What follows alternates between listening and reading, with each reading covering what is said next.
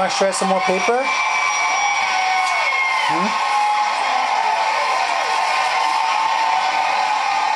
Do they need more paper? All right, Pentatonix. Let's go ahead and go to the judges. Sarah.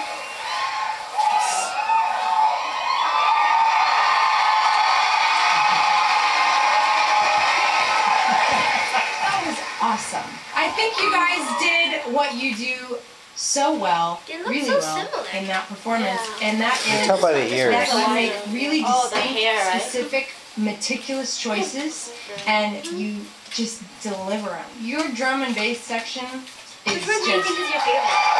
so solid. I like And Scott, I think you showed a lot of restraint, and I really More active appreciated now. that. And I know that you guys made this song choice based on your buddies in Sonos. Yeah, they're moving around. Maybe because they drink a lot of water. Yeah. bigger. Which I think that is, That one. This one's a troublemaker, right? yeah. Well, I love that. There's so much camaraderie here, and we all make such really close connections with each other, and I think it was really neat to see you guys representing your buddies, and I thought that was really cool. There's just really a lot of ear candy there, and it was great. Crazy, right? Hell yeah. That was great. Sean.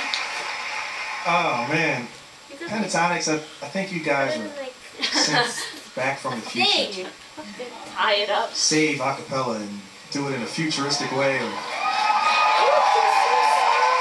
I think this 80s type of electromagnetic synth-saturated, space-aged music is, right up you guys' alley, because this is what acapella is all about. It's kind of pushing the limits and pushing the envelope and seeing what else you can do outside of the traditional, and you guys got to grasp that.